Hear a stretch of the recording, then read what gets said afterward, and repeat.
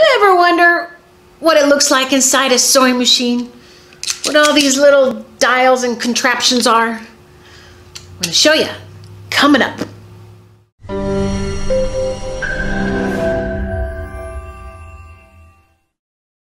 Hey, Chanel here, bringing you weekly videos to help you become better and better with your fashion sewing creations, and more creative too. So be sure to subscribe. All right, here is a basic sewing machine. They all have one purpose, to sew a seam. They have a top thread and a bottom thread. You hit the foot pedal and you make it go. And it sews, takes the thread down, picks up the bottom thread, and they make a stitch. That's what the sewing machines do. So there's a lot of different little dials on here, and on most machines they kind of move them all around, but they're all still the same.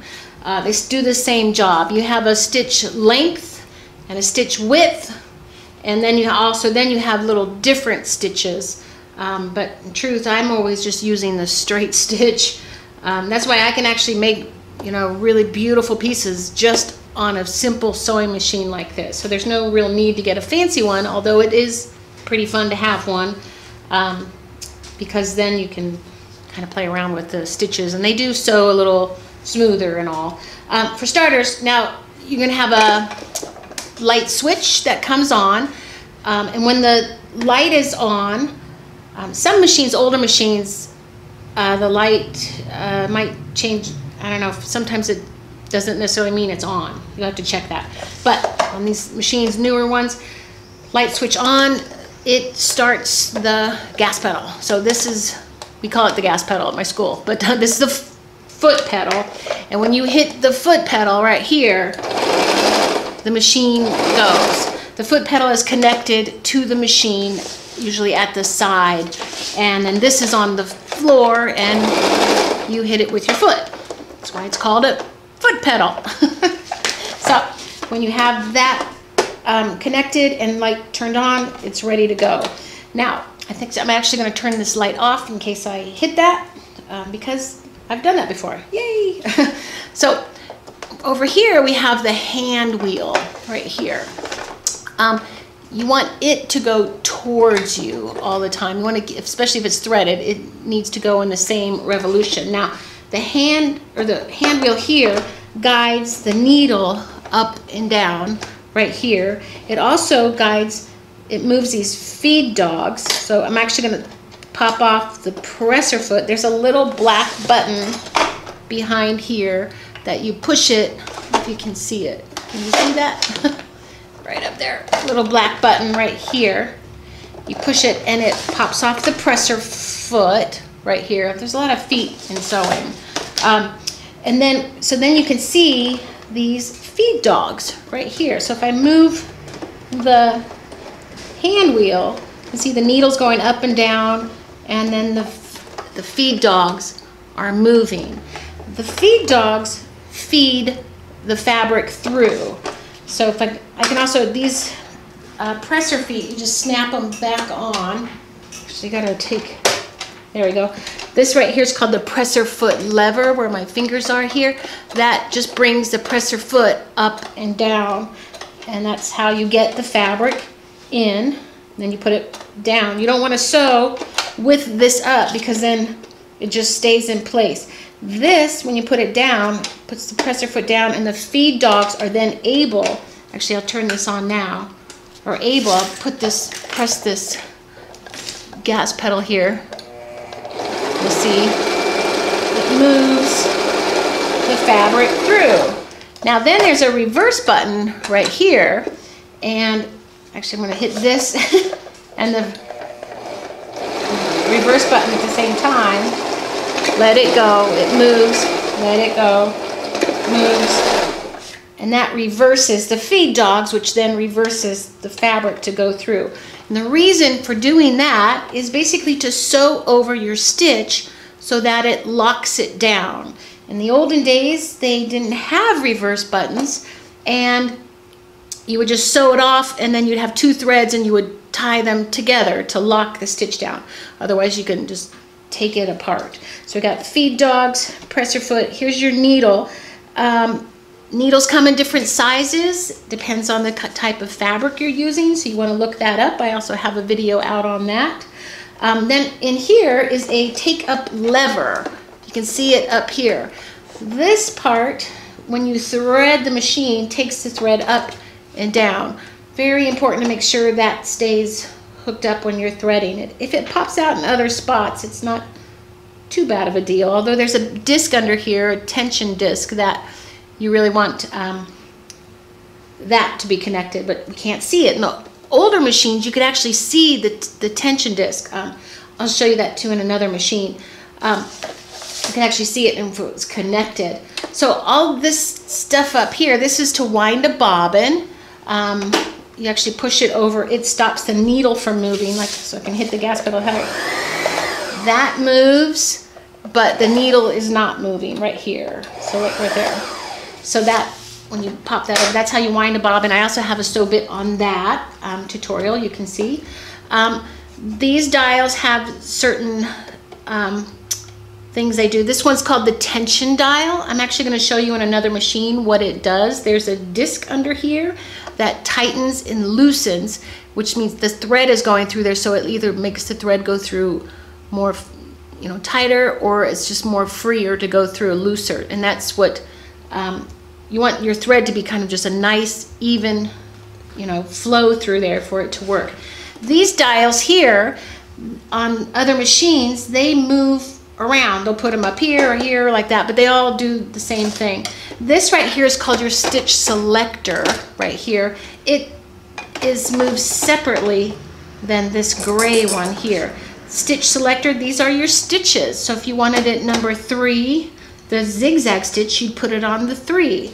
And this is your, you put it, your direction arrow here. If you want a number 4, you put it on 4. Generally, with my students, always looked that they're on a 2, which that's basically this straight stitch. And you can also see the needle moving around when this moves around right here. So 2. This machine has it's just in the center, and some machines they'll have like 3 different versions of this straight stitch. It'll be like your needle is over to the left or the needle's over to the right. Buttonhole, that's use the buttonhole foot. This have come a long way. In the olden days, back in the 80s, we had a whole contraption to put on with here, so that's a wonderful thing. This gray dial right here is your stitch length. And what is stitch length? I'm going to show you a little bit. So, stitch length, you would have either, you put it on there's all 1F1 or 0F1, that's for the buttonhole. It stitches really close together. If you moved it to 2, you have like a very tight stitch, like your stitches just going real close to each other, which makes it very hard to take out, but also really good if you're patching something. Then you have the 3, so if you put that on 3, you have your average stitch right here, and that's where you really want to be sewing most of the time. 4 is the longest stitch that's on my machine. Some machines are like, you know, up to 5, or I have another machine that goes up to 7. They're longer stitches. Those are called the basting stitches in the sewing world. That means they're easy to pop out with a seam ripper. So you can take them right out, and they're like temporary. And they also how you make ruffles with them. Then you have, so that's your stitch length, your stitch selector, and then you have your width dial that's up here. And on here there's a little braille thing of zigzags right here. So the smaller numbers are very, you know, not too wide, very little, and you go wider with the numbers. Like this would be a 5, this would be the 0. Actually, the 0 goes straight, doesn't do anything. So that's the width button here. So that's your basics on the sewing machine. I want to show you another machine here. That's this one, and these are what you're seeing out there mostly now, these electronic machines, and really great prices too. Their stitch length is up here. So this one, and I wish it said like L. I think I'm gonna get a Sharpie and write these on here, but stitch length, you'd see it right in here go, it's like 2.5, 3, 3.5, 4. That means the longer stitches it's going. Then you have this one, which I believe is the width. It doesn't even say it on here. I just got this machine. Your width, so you got smaller, wider. And then here is your stitch selectors. That's like that tighter dial I had on there. These are all the stitches on this machine. So if I wanted number 10, I'd do 10 and be right there. And then these line up where it needs to be to do that stitch. So you don't have to play with this. But I have another machine. This one probably works the same way. If you want that stitch, but you want it to be a little bit wider, see if you can play with the width button. It'll go to a certain width, like that. This machine also has a speed control here, so you can go real slow, which drives me crazy. Actually, why I bought this machine was also because you don't need a foot pedal here. You can actually sew it. You have to put the presser foot down, which I love on this machine because a lot of my students forget to put the presser foot down, and then you get a big jumble tangle thing of thread. So right here, I put the presser foot down. You can actually, there's no foot pedal. Oh, I have it threaded, that's right. But look how slow it goes. Woo, slow, slow, slow. That's good if you're, really top stitching somewhere, and you need to just really watch what you're doing. And you can increase the speed. Just put it on the 2. You can go really fast right there. If you want to shut it off, you just hit it again, which, oh well, I almost ate my fingers on my other machine the other day. Then, let's see, I'm gonna have this go, I'm gonna go kind of here, and then this is the reverse button on this machine. So I'm gonna go here, I'm gonna push this. Now it's going backwards. Actually, I have it on a straight stitch. And it goes really slow when it goes backwards. I'm so used to hitting the reverse button over here. It's been hard to get used to this one. And then this one is the needle up. So this always stops with the needle down, which is really actually great, because then you can do pivoting really easy. That's when you pick this up, pivot to move in another direction. Let's say we're gonna go this way. I'm gonna stop, pivot, move in another direction. And when the needle's down, your thread doesn't get all messed up. Now, needle up is this button, boop, right there, and it picks the needle up and you pull it off. And then most machines nowadays have these little cutters on the side, so you don't have to have clippers right next to you, and it just cuts them off. So on this machine you have your tension dial here. I always say just leave this alone. And there's these lines right here. It's only on that spot where that's the optimal tension. That's the nice medium tension. You can move it lighter, and there's no lines here now. So that's how that works. I believe that's all the parts here. These trays come off to help you move garments through like this if you had a little tighter spot. So that's how those work. And then this is your bobbin winder here. I also have a video on how to wind a bobbin, which is good too, because if you don't set them up right, you might get squishy bobbins like this. I don't know if you can see it, but you don't want squishy bobbins. You want them to be nice, to be firm. Now, I have this other machine here that might help explain some things. This is a machine that my assistant took apart. It was a Singer, and she lost a part to it, and then for some reason she just took it apart because she does welding as a job, and she likes to take stuff apart, which is really cool. Now here is that disc right here. So if I move this is the tension disc. If I move this right here, I don't know if you can see it, but this is the disc the thread goes through, and when you move it to lighter or like higher numbers, lower numbers, that tightens or loosens, and that's where, so when you're threading this machine, that's coming, it comes, I think you come up here, it clicks in here, goes around, and comes down, it gets lodged in here. This is the take-up lever. The hand wheel right here moves it up and down, so that is really important. Here's the feed dogs. There's a bunch of dust in this thing, and I like to keep it in there to show my students that you got to clean your machines out. So look, it's like packed in there. So you want to you can just take it's called the throat plate that's on top of these. You just take it off and you can clean that out.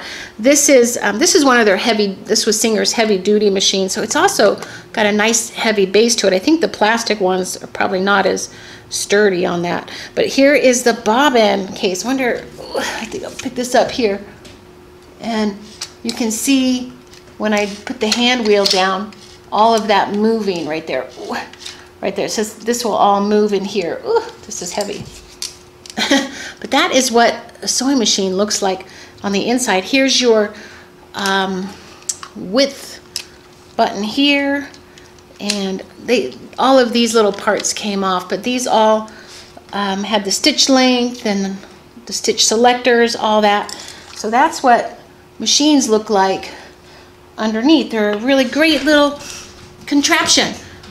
This was invented by Elias Howe in, I believe, like the 1850s, and he also invented the zipper too. So I also like it's a lot like a car. There's an axle in here, moves all that stuff right here, and then the reverse button, and then all that jazz. So even the take up levers here. So that is the basics of a machine.